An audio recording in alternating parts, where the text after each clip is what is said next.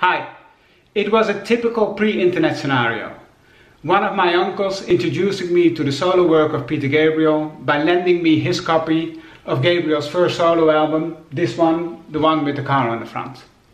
Up until then, I knew and liked Peter Gabriel from his work with Genesis. I liked albums like The Lamb Lies Down on Broadway and Selling England by the Pound. This first solo album therefore came as a bit of a shock to me.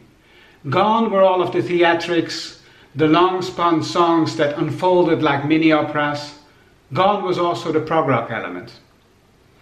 Of course, Gabriel never stopped being a keen observer of people and situations, but the beauty of this first solo album is that it's all put in the context of himself, of expressing emotions rather than just making clever observations.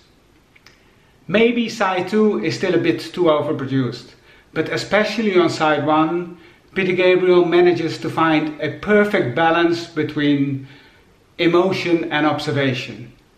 Songs like Salisbury Hill, Humdrum and my personal favorite, Moribund to Burgermeister, all possess this magical beauty of expressing emotion through all sets of observations.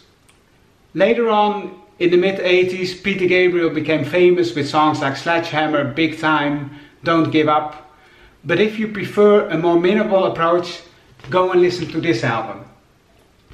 Thank you.